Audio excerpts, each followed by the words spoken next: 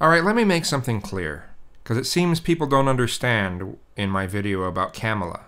If I could choose between people that weren't corrupt, didn't have some of the major corruption that's in the Democratic Party, I would choose someone other than Kamala.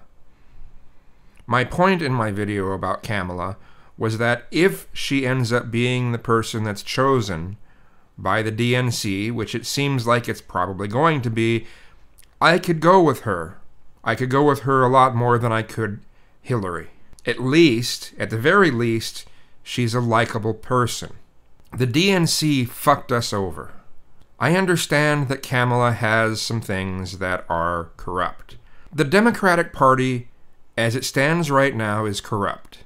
If it seems like the Justice Democrats can get a footing in this whole political arena, I'll support them.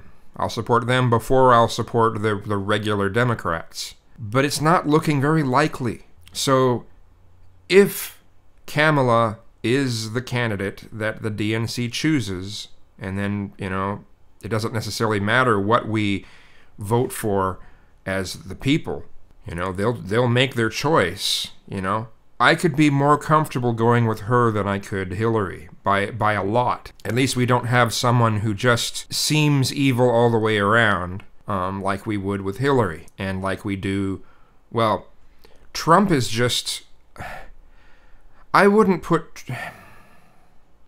necessarily say that Trump is evil. I just think he's an asshole, he's an imbecile, and he surrounds himself with people who are dominionists, pretty much. Dominionists and Reconstructionists.